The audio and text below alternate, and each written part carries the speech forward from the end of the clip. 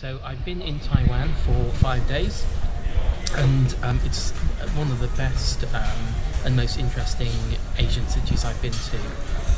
Firstly, the food is great, from the night markets through to the Michelin-starred restaurants. Not that I did any of those, but through to the stinky tofu. Again, didn't do that. They've even got a toilet restaurant where everything is themed on poo.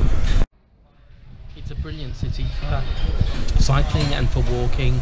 Lots of bikes are made here, of course, and it seems a very friendly place. The city's slightly hairy, as I imagine, to cycle in, but lots of cycle lanes around the island itself, and good facilities and good bike shops, and also Taipei itself, great city for walking around, really nice and easy to walk around the town.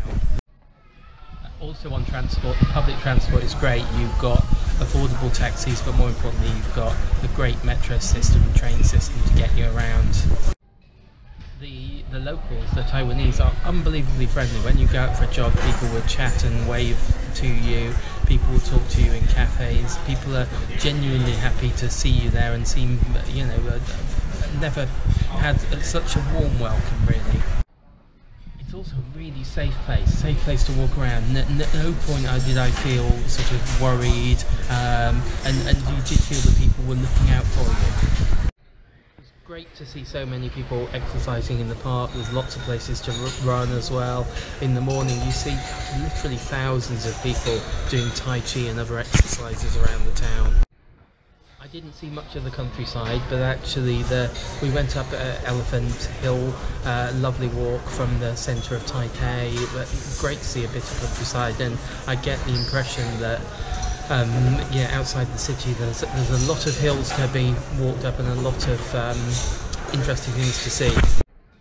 I went today to the public baths just outside Taipei. Really nice,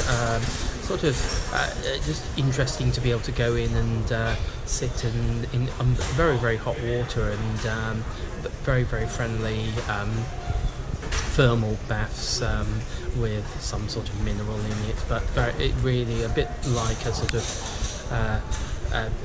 like Japanese onsen type thing. Pretty much every street you go to has a place you can have a massage. I went last night. It cost very little for a 45-minute massage, and it was really good. And finally, it's a really affordable city. I just had my hair cut for the equivalent of about £4 in the UK. Things aren't overpriced. There's always great food you can have at an affordable price. So it's the sort of place where you can choose to live on a very low spend. You don't have to spend lots and lots of money, although undoubtedly there's also designer shops and things.